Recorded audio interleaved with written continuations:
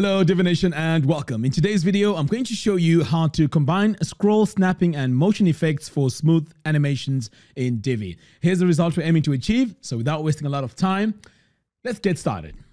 All right, so the first thing we need to do is to add a brand new page. So to do that, we're going to come over here to Pages, click on Add New. We are going to give this page a name. So let's just call this Scroll, but you can call it whatever you want. Next, we're going to click on Use Divi Builder. Okay, great. The next step now is to build this from scratch. So I'm going to choose Build from Scratch. I'm going to close this for now and then go into our section settings. Now here we need to set our height. So I'm going to come over here to Design, Sizing, and we are going to go to Minimum Height and set this to 100 VH. Next, we're going to be adding 2 lines of CSS code. These lines of CSS code will help us turn the section into a snapping point for the scrolling effect. So I'm going to come over here to Advanced. And I'm going to go to Custom CSS, and we need to add this code in the main element. So I'm just going to paste it in here. Now, if you want to copy this same code, I will leave a link to the post in the show notes below. Okay, so now that we've added this, I'm going to come over here to Visibility, and we need to set our horizontal and vertical to hidden. All right, so let's go ahead and do that. Vertical, hidden, excellent. So the next step now is to start to add our rows. But before we do that, I just want to make sure that my background color here is not there. So I'm just going to set it to transparent or even white. Okay, I'm going to save this. Then next, I'm going to come over here and choose a single column. Now, before we add any modules in here, let's head over to our row settings first, because in here, we need to go to our settings. So click here on Design and then click on Sizing. First of all, we need to activate Use Custom Gutter. We're going to set this to Yes, and then we're going to set this to 1. Now, the gutter is the space between the columns. So we're just going to set them to 1 so that there's no space between. Next, we are going to set our width and our maximum width to 100%. So currently it's set at 80%, set that to 100, and then maximum width 100. Great. So the next step now is to head over to our spacing, because we need to make sure there is no padding. So I'm going to come over here, set this to 0.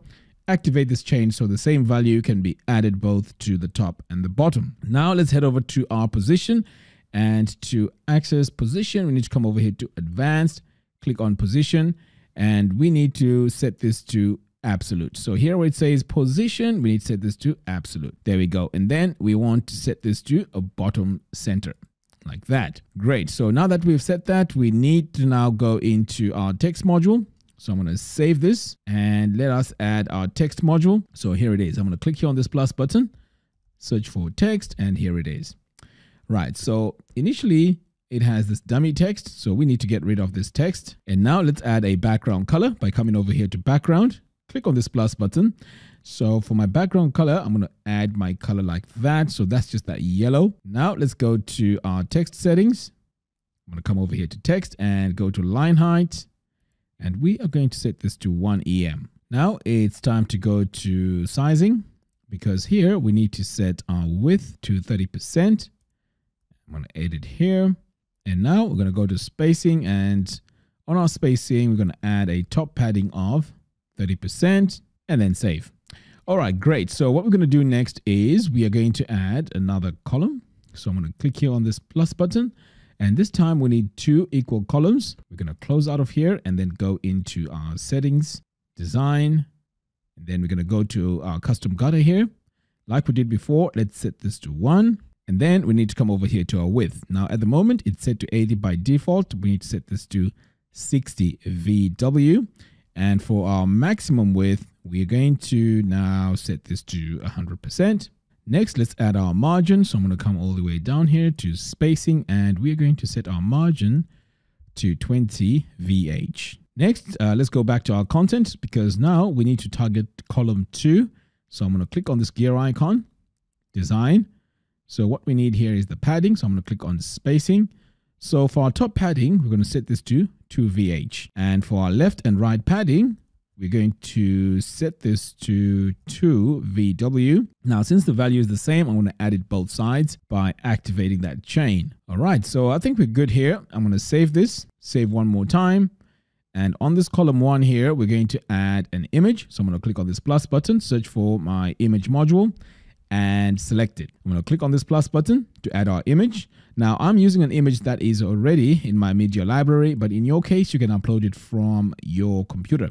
So the size here is 400 by 400. So make sure you use the same size. So I'm going to click upload.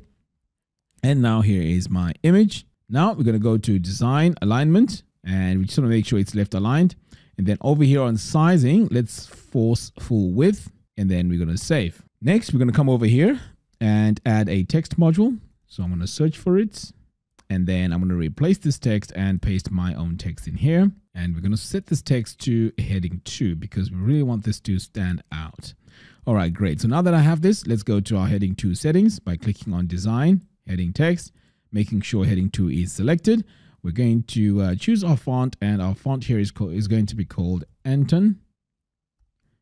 And here it is. So for our text size, we don't want to use the default here. Let's use 5VW. So make sure it's VW. So that's looking great. Now we need to add another text module to our second column. So I'm going to save this, click on this plus button, and we're going to search for our text module one more time and select it. Next, we're going to delete this text and add our own text in there. And now let's go to our text settings and make further customizations. So I'm going to click here on design, text, and we're going to make sure this is set to Open Sans. So I'm going to search for it and select it. And for our text size, we're going to use 0.8 VW. And for our line height, we're going to set this to 1.8. Now it's time to add our spacing because we need to increase the space here. So let's go to spacing, and we are going to add a top and bottom margin, and we are going to set this to 2 VW. I'm going to save. Next, we're going to add a button here. So I'm going to search for my button module and select it. So for the button text, you can add whatever text you want in here. And over here, it's important that we add a link. So I'm going to add a blank link for now, but in your case, you need to add a link that goes to whatever page you decide to link to.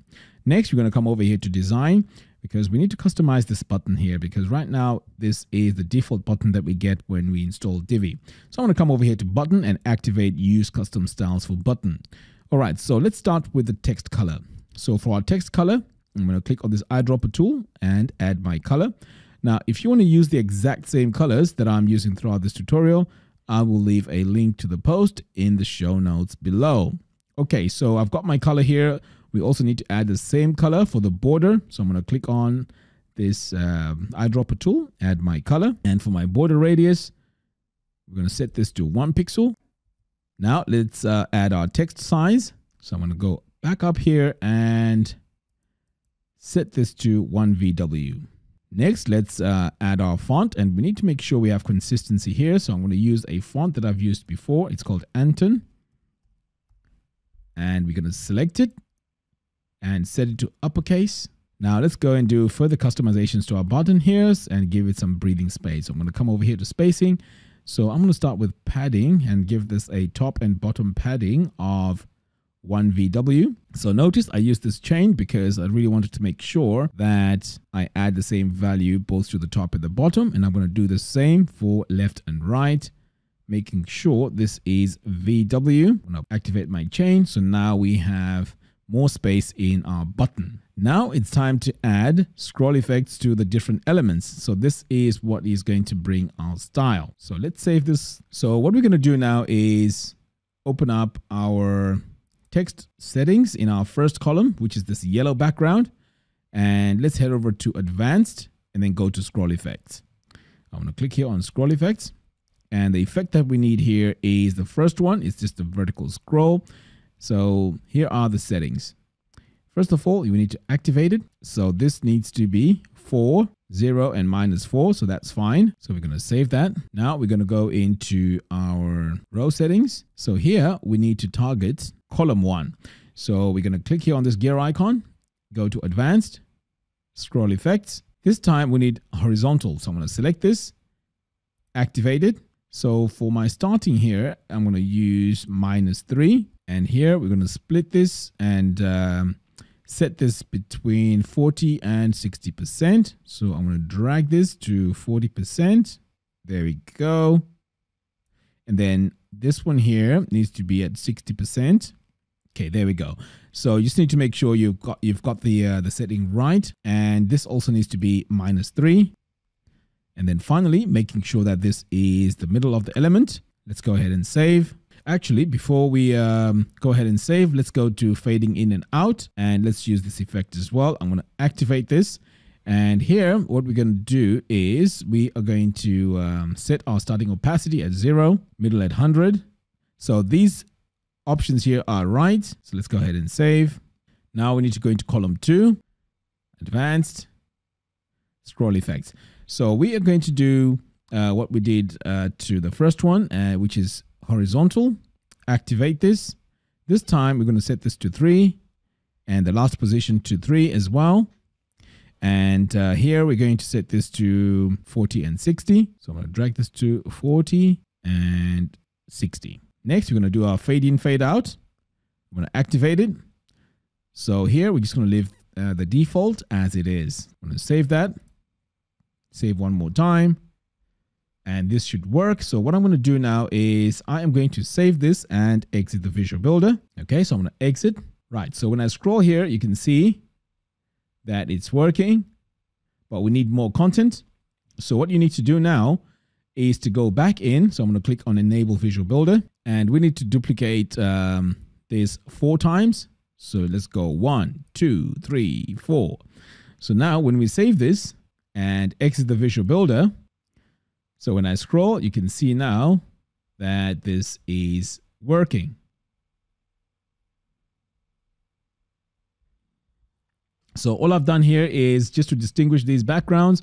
On this one here, I just changed the background color on the section. So that's all you need to do. In your case, change the images, change the text as well, just to match your design.